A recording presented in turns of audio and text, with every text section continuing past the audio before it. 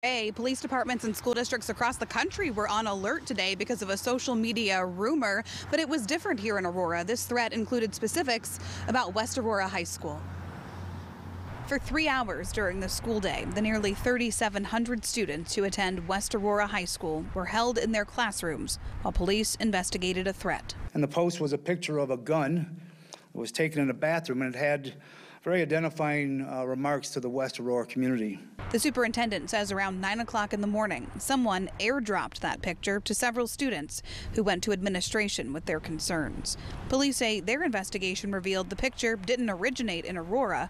It was used in a school threat in El Paso, Texas in February 2020. Someone deliberately took a photo from the internet, added text, and then sent it around the school, causing panic for students, staff, and families.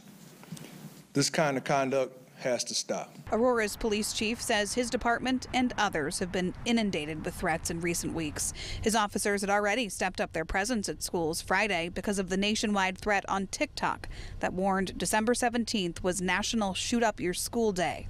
TikTok saying in a statement, "We handle even rumored threats with utmost seriousness, which is why we're working with law enforcement to look into warnings about potential violence at schools, even though we have not found evidence of such threats originating or spreading via TikTok." This is not a way to reach out for attention. Administrators believe some threats are cries for help that stem from pandemic anxiety. Being at home, being secluded, not having the resources.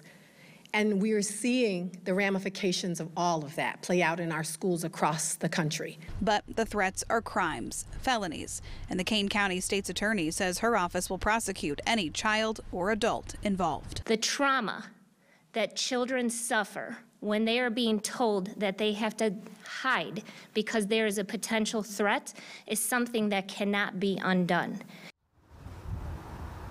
This threat was found to not be credible. It is still under investigation. The superintendent says they've narrowed down the search to the person responsible to a group of students.